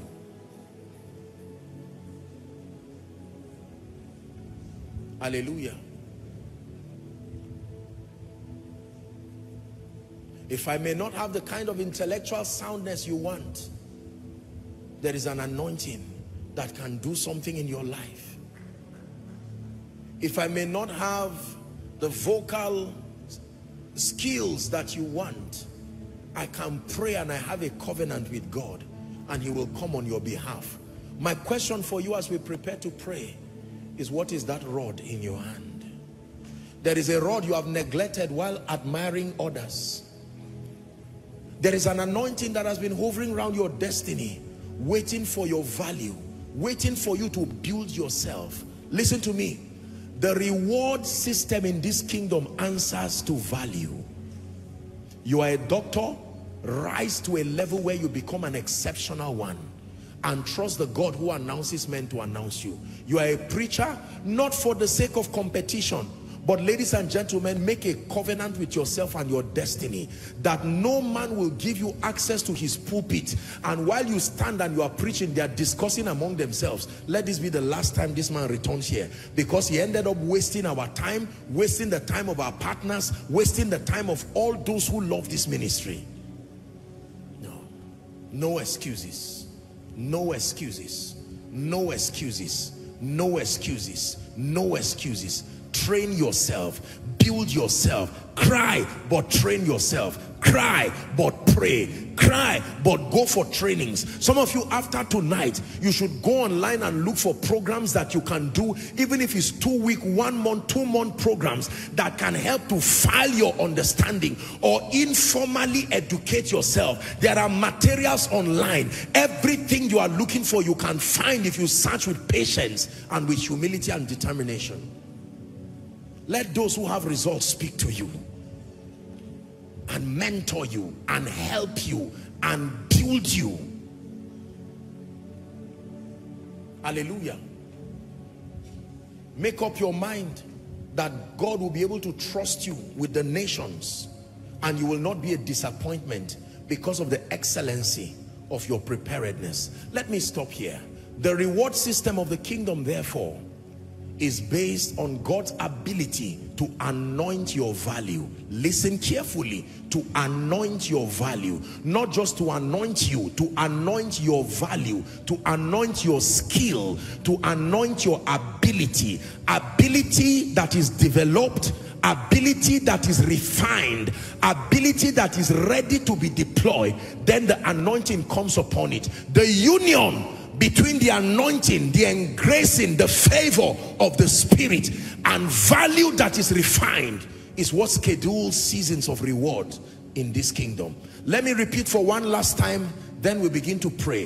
The union between the supernatural anointing of the Holy Spirit coming upon your value, your skill, your ability, your gifting that has been discovered, developed and refined with pain, patience, sacrifice. That is what schedules seasons of rewards. Are you a footballer? Huh? You are a footballer. Come. And we will never settle for less. We know there's more that's found in you.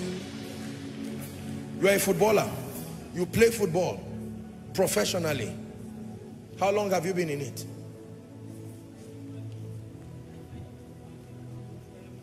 I find it hard when it is always time to my breakthrough to play. Like now, I'm supposed to play for Oya Sports. When I went there, I can't even play the ball. Listen, this is what I'm saying. Your gift, you have done your own work, but there's no anointing on it. You see, it is not skill alone. This is where the pride of the secular world comes. As powerful as your skill is, minus the anointing, the devil can rubbish you in one moment. That's why I told you there is a grace that is coming. Because some of you, in truth, you have done your homework. God brought you to church because the missing component, that grace that must come upon the oil, wants to multiply, but the vessel is small. Now that you have taken time to expand the vessel, the oil wants to multiply to fill up every vessel. Can I pray for you, my friend? I'll pray for you. Father, in the name of Jesus, I pray for this our dear one. You are not ashamed. You came to church and held a football in your hand. That is a level of conviction and passion. You are not ashamed of it. I stretch my hands towards you and I pray in the name of Jesus, the anointing that lifts men, that comes upon their gifts, may that grace rest upon you. May that grace rest upon you. May that grace rest upon you. I impart that anointing upon you. And in the name of Jesus, I open the 2 lift gate for you. I release you. Go and flourish. Go and prosper. In the name of Jesus. That's how it works. Your skill and your gift. Listen carefully now. Watch this. My friend, the day you will come to stand here, remind everybody of this thing that happened.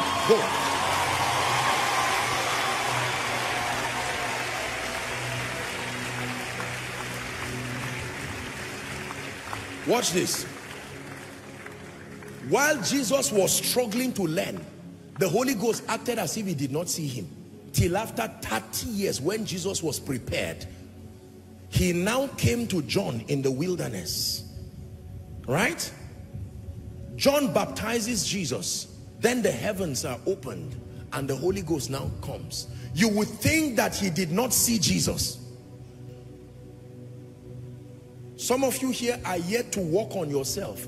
There is no need doing any impartation, because the truth is that it's going to be a waste. The only impartation you need is grace and the stamina, the staying power, the resilience to keep pushing, whether in ministry, business, professional life and pursuit. But there are others, in all honesty, scattered across this crowd, following online. You are saying, Apostle, I don't mean to be arrogant, but I sincerely can admit to you that God has helped me. I have done my homework in ministry. I have done my homework in business. It is for such I want to welcome you by this impartation you are about to receive now. You saw what happened to our dear footballer, gentleman. There is an anointing, believe me, that can come upon men. We don't just walk by skill alone. That is why I told you the reward system of the kingdom is the union, I will emphasize again, between value, refined value that is prepared to be deployed, and then the engracing of the Spirit. When these two combine together, there is no limit to how far a man can go. It would be stupid and arrogant for many years before now to imagine that we'll be influencing people across the globe to go from one nation to the other and keep that nation at a standstill. It was a phenomenal meeting that we had in Kenya last year, I think it was. Within a span of 1 to 2 months, the planning, no publicity material that I'm aware, billboards and the rest, none. 65,000 people. Phenomenal meeting by the Spirit. The fathers of the land there told me, according to them, that the last time a meeting like this happened was when Maurice Sorulo came. And the spiritual father of the man who hosted me, we were there with him, and he was telling me, because he was Maurice Sorulo's interpreter, and the fathers were broken and humbled and said, we see the fire of revival returning to Kenya again. It does not happen by luck. I don't know what height you want God to take you into, but in the next 2 minutes, for the sake of time, please, no distraction. I want you to cry out your destiny before your maker. In the name of Jesus, present that rod in your hand to God. Go ahead. Is it your music ministry? Is it your business? What is the rod you want God to anoint tonight, that with it you will use to schedule a season of financial rewards, rewards in terms of influence and visibility? Cry before God.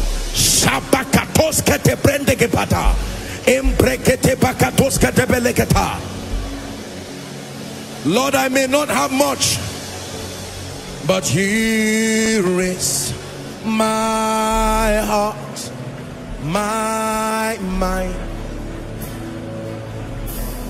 my everything. Take it, it's yours alone. Go ahead and pray. Lord, I hand over this prophetic ministry. I may not have much, but this is the grace you have given me. Lord, you have given me extraordinary intelligence. Lord, you have given me beauty and physical appearance. Lord, you have given me nobility of stature like Saul. Someone pray. Lord, you have given me the teaching ability. You have made me a phenomenal teacher. You have made me an artist, a sportsman, a career person. Come on, someone lift up your voice and pray.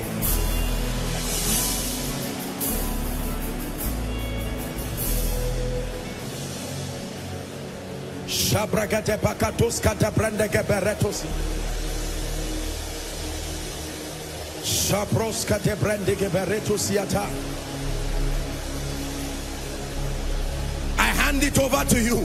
That rod you have given me. You've given me the grace for entrepreneurship. My passion cannot be wasted. You've given me a heart for children. You've called me into the healing ministry. You've called me into the prophetic ministry. Someone pray, someone pray, someone pray. Your value, the reward system of the kingdom works with your value, your skill, your ability. Obtain grace to refine it. Obtain grace to discover. Obtain grace to refine. The nations are waiting to be used by God to reward you. Ali, aliyo, aliyo, aliyo, ali, aliyo, oh, oh, oh, ali, aliyo, aliyo, oh, ali, aliyo. Mantles are falling here tonight. Anointings are falling here tonight. Graces are falling here tonight. For the kings to arise, for the kings to be born, for the kings to arise, for revival to return. Yeah. Ali, Ali, oh, Ali, oh, Ali, oh.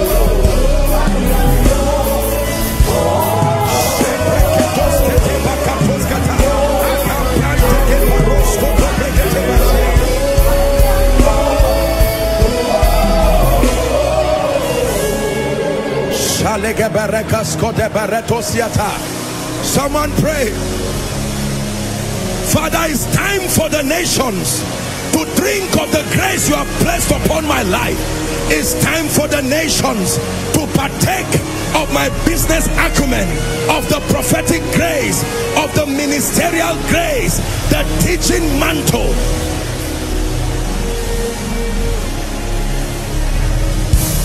I am victorious. I have overcome it. I am victorious. I have overcome it. I am victorious.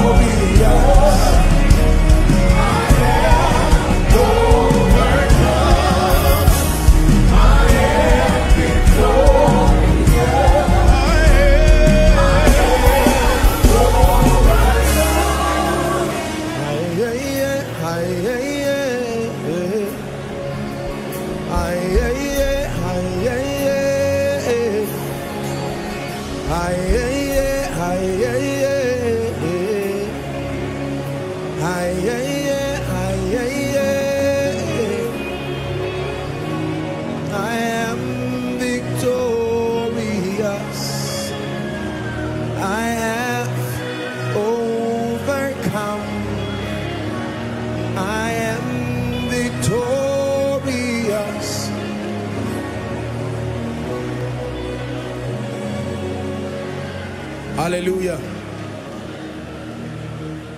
Hallelujah. Please hear me.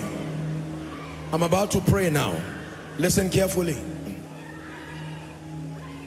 When I was teaching you on finances, and we have another series that I want you to really pay attention to when it's time, I taught you that our rewards in life, as I have learned, will always be in exact ratio to three things. Number one, the need or the demand for what you do. Number two, your ability or proficiency in doing what you do. And number three, the difficulty in replacing you. In business, we call it the law of compensation. This is what guides the reward system. That every time you become so valuable that kings can look for you, nobles can look for you, nations can look for you, placing a demand upon the grace of God on your life, whether with respect to business endeavors or your professional life or ministry. Make up your mind to not be a mediocre. Go back home after this sermon and don't just rejoice that you came to church and heard a powerful sermon. Go back and discipline yourself. Prune out every kind of laziness and laxity from your life and obtain grace and be determined determine tonight under God that you will not rest until your value gets to the throne, serving kings and nobles. Hebrews chapter 11 and verse 6. For without faith it is impossible to please him, the Bible says. For he that cometh to God must come believing that he exists, and then that he is a rewarder of them that diligently seek him. God rewards. We serve him because we love him, and forever this will be the highest motivation. Our love for Jesus, our desire to see his glory revealed, and the privilege he's given us to be a blessing to the nations. But in addition to that, do not think it evil to position yourself to live a rewarded life. Financial reward, psychological rewards like honor, prestige, influence. These are all rewards. Rewards are not just money. Money is only one of the many channels. Influence, when people give you the gift of trust, loyalty, the capacity to influence them by reason of the effective deployment. That's what Miles Monroe taught me, that leadership is not about leading people. Leadership is about excelling in your gift, serving people with your gift with such excellence that you get a reward of loyalty back from the people by reason of the effective deployment of your gift, not lording over people. Leadership is about serving people with your gift. Your service becomes so exceptional that you receive as a reward the gift of loyalty. I'm about to pray for you. We are not inventors of this grace. We are only recipients, graceful recipients of this grace. To someone here tonight who has labored in the spirit, fasting in silence, to someone here who has labored in the spirit, praying and travailing, turning days to weeks and weeks to months and months to years, for someone here who has served from church to church, from man of God to man of God, serving graces and may have never been rewarded physically. For someone here, you have spent time to educate your mind in training, consultations, paid the price to go within and outside this nation to build intellectual capacity. To someone here, you have submitted yourself methodically to mentorship. You have done your due diligence. For someone, you have taken extra courses, you have stretched yourself to the border. Now you are the corridors of influence. It's time for this grace to come upon you. Let me speak upon your life.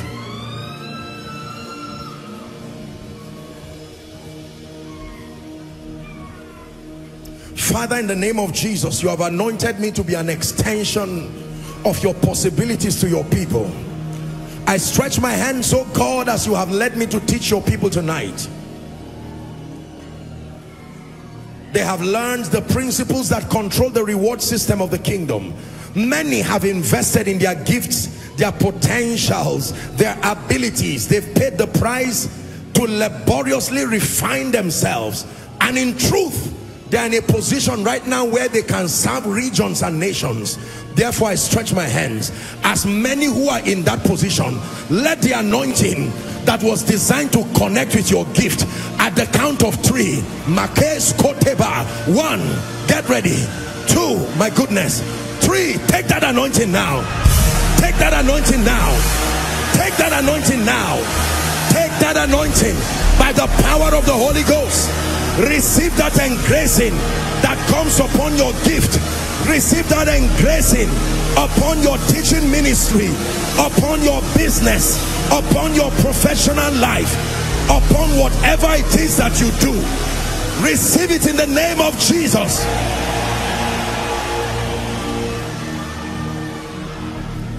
I decree and declare, by this anointing, find visibility. By this anointing, find visibility. I connect you, by the mystery of this anointing. Connect to your financial helpers. By this anointing, connect to your endorsers. Hear me. Everybody who has the leverage of credibility that can lift you and announce you, whether in ministry, in business, in career, I stretch my hands this week. Connect with them by faith.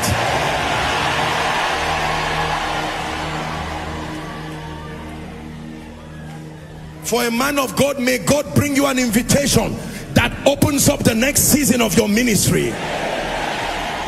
For someone, may God bring a sponsor that will override your budget and give you the concentration to work. For a professional here, in the name of Jesus, I program institutions to call for your value, not just individuals. I'm saying it prophetically. I call forth institutions, not just individuals, to place value on what you carry. Hear me. There are people who are ready and are prepared, but the negative speakings of others is what has stopped your helpers from coming. Every wrong statement that has been said about you that is stopping your helpers and those who can be used by God to reward you from reaching you, I cancel that statement now. By this prophetic decree and this impartation, every dead vision, dead business, dead ministry, dead destiny, hear the word of the Lord, jack back to life now.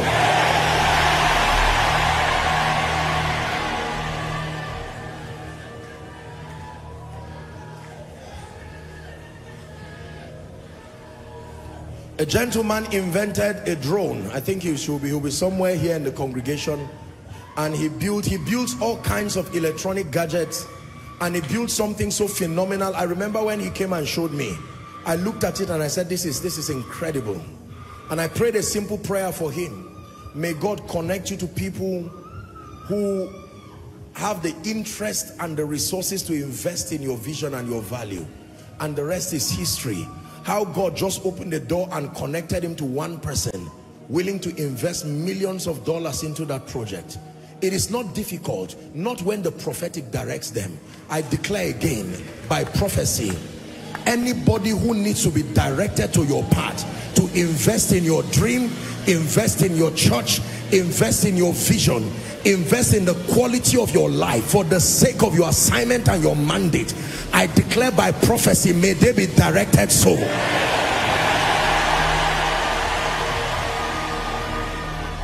I also release upon you the grace for non-stop continuous development. Non-stop pursuit of God,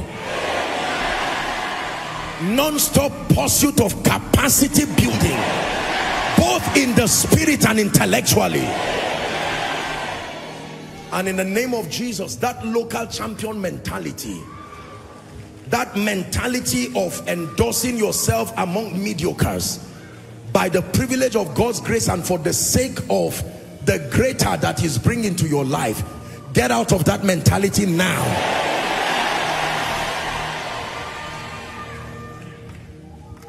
The spirit of unhealthy comparison, wrong sense of competition that drives people into early arrival mentality or frustrates them and deflates their passion to go forward.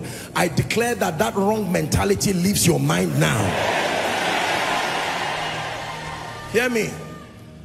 I challenge you, some of you, when you go back home, sit down as husband and wife, sit down as father and daughter, sit down as mother and son or daughter, and discuss this teaching.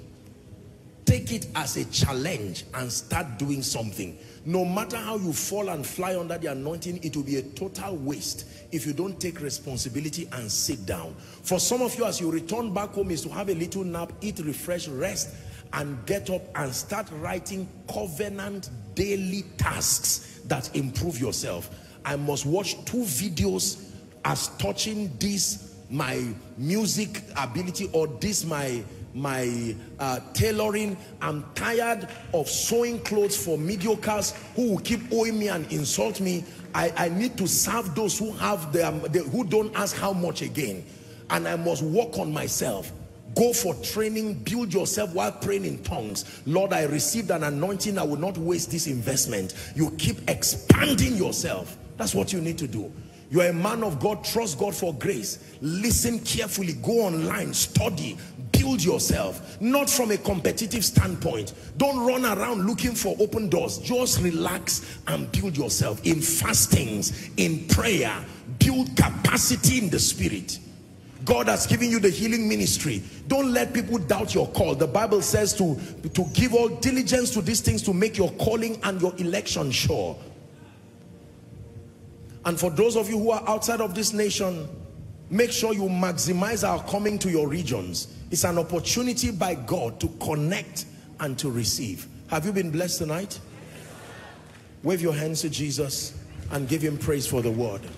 The reward system of the kingdom. Let me make an altar call right now very quickly, and then I speak prophetically to your life finally to wrap up the service. But it is my prayer that from Sunday we'll begin to hear people come and testify here, that they'll say their lives just changed like light and day by reason of this mystery you have accessed. You are here and you are saying, Apostle, I need Jesus. I need to rededicate my heart to Jesus, or I am making this decision for the first time. Please make sure that you are not confused in the rush. I know that people are, moving up and down. Let's minimize movement so that we respect the altar call. For the sake of one person here who heard the word, and whilst you were listening, Jesus was speaking to you and saying, when the altar call is made, rush out here to make it right with Jesus. Whether you are making this decision the first time or you are rededicating your heart to Jesus, it is never too late to make it right with him. I'm counting 1 to 5 for the sake of time very quickly. Boldly leave your seat, leave wherever you are, and I want you to come and stand here. I begin my counting now. 1, come. Come. Come. Be it unto me according to your word, according to your promises. I can stand secure. Keep coming. Will you carve upon my heart the truth that sets me free, according to your word, oh Lord, be it unto me. Come. Come. God bless you. Let's celebrate them. Still a few more people boldly coming to Jesus. He's able to save even unto the uttermost. He can give you a new beginning. He can make all things new for you. This is why he brought you to church.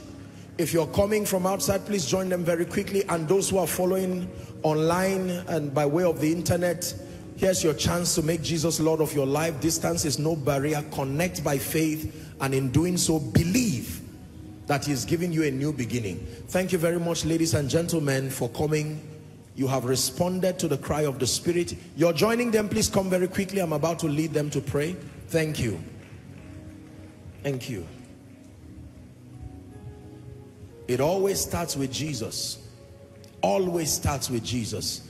He's the foundation, the cornerstone, the bedrock. Lift your right hand high above your head, if you will, as a sign of total surrender to Jesus. And then I want you to say this after me as loud and as clear as you can. Say, Lord Jesus. Go ahead. Say, Lord Jesus. Tonight, I have heard your word. I believe that you died for me. I believe that you rose again for my justification. Right now, I receive Jesus into my heart as my Savior, my Lord, and my King. I declare that the power of sin, Satan, hell, and the grave is broken over my life. From tonight and forever, I am a child of God. What's that? Can you imagine? Hold these people. I command every foul spirit out of her right now. Out now.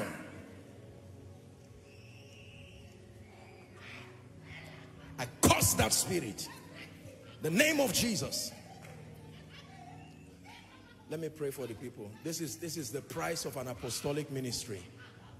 In the name of Jesus Christ, I declare over all of you, by the power of the Holy Spirit, the power of sin, Satan. I'm seeing the anointing come on one of you right now. Just a strong anointing come on one of you right now. In the name of Jesus, I call you the righteousness of God in Christ Jesus. And I declare that everything that is not of God, let it give way. Dearly beloved, I hope you were blessed by this message. I want you to keep doing something for this man of God, our man of God, Apostle Joshua Selman. And that is, I want you to keep on praying for him, that the cause of the gospel may have free flow in him, that he may be granted boldness to continue with this commission of Jesus Christ, and that all provisions be given unto him as he continues in this journey of Christianity. And then don't forget to like this video. Don't forget to hit the subscribe button if you are new here. Don't also forget to leave a comment in the comment section, and then keep sharing.